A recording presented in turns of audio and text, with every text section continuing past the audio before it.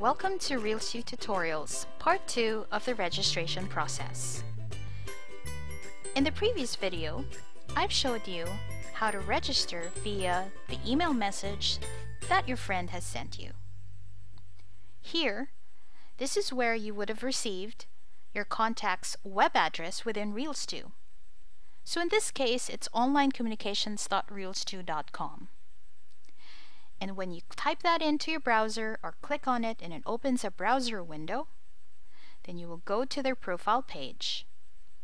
The next step is to click on the control panel. Obviously, since you haven't registered yet, you can't log in. So there's this green button over here, and all you have to do is click on the Register Now, and you will see this window come up, just a little blurb about RealStew. You can click on the video here as well, just a very, very short video about RealStew, the platform.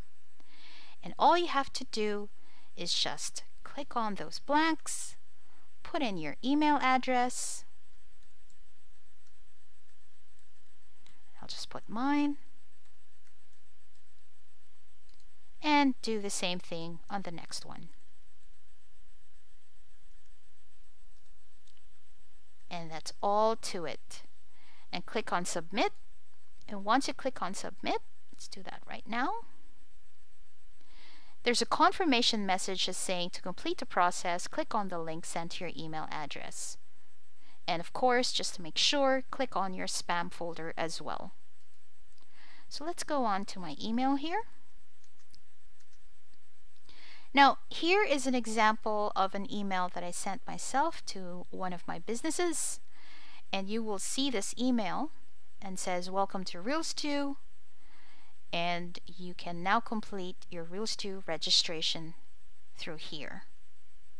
And once you click on that, of course, you will go to this page and you're logged in and just go through the original registration process and click on the Get Started button, and then you're good to go.